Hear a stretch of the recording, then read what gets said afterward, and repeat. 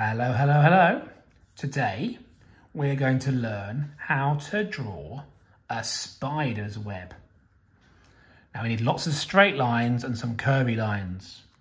And the way we do it, we start in the middle. So right in the middle of my paper, I'm going to draw a dot like this. And from the dot, I'm going to draw some nice straight lines. That's why the word web. I'm going to draw a w, e, b, a web, a w, e, b. So, back to our dot. We're going to draw some straight lines. We're going to draw straight, straight, straight, straight, straight, and straight. Maybe another one here, maybe another one there. There we go.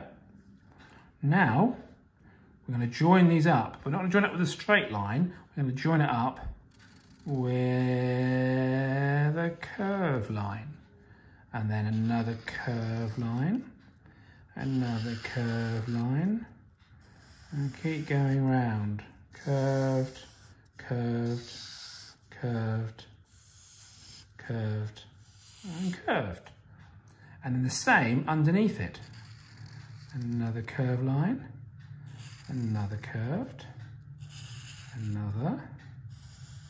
So from line to line, a nice curved line, and again, curve, curve, curve, curve, curve, curve, curve, and curve. I'm going to do one in between, maybe, actually that's okay. And there we go. And that is how we draw a spider's web. I might add some more while we're here, like this.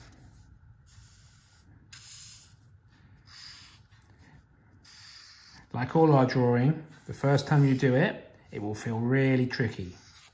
But the more you practice, the more you have a go at drawing, the better you get at holding the pen, the stronger your hands get, and the better you will be. And there's our web. We're also going to learn how to draw a spider, but we'll do that in a different video. Okay? Keep practicing. Love to see your spider webs. Bye.